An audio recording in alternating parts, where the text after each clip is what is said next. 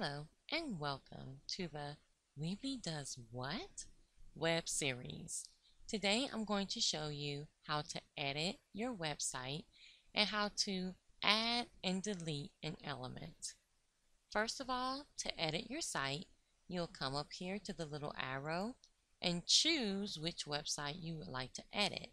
We've already added different websites, so now I'm just going to choose the one that I want to edit. Click Edit Site and your website will come up.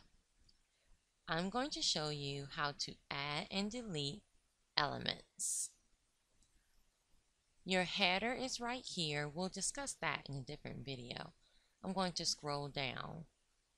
This is the layout of my website.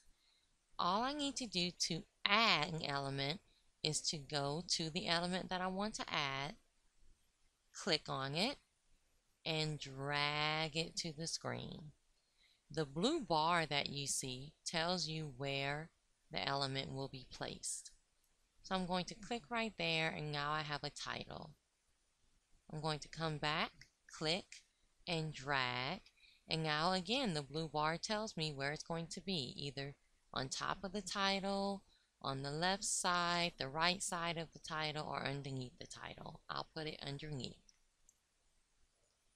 If I add something that I don't want, I can always go to it, hover over it. I'm not clicking, I'm just hovering over it. And I can actually come over here and click the X to delete it. Delete. I can also come over here to the middle and click and drag it to move it. So even if you think you've made a mistake, you can always fix it.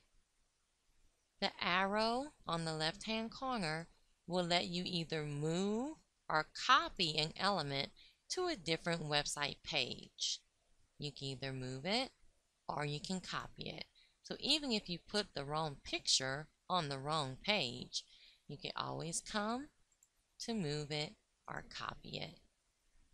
That is how you add, delete, and edit an element. Thank you for watching and have a great day.